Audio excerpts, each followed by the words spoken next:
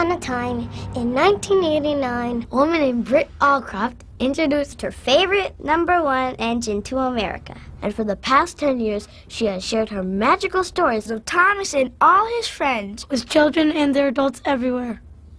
Today, Thomas lives on, happily ever after, bringing his adventures to children through toys, books, video, and television. So come along and celebrate 10 years as our journey begins at a special day out with Thomas.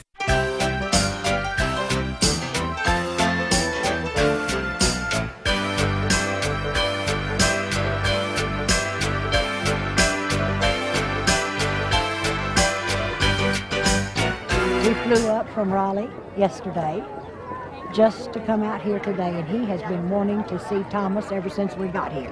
When this one was little, he said, well, if it's a boy, can we name him Thomas the Tank Engine? Because he loved Thomas when he was little.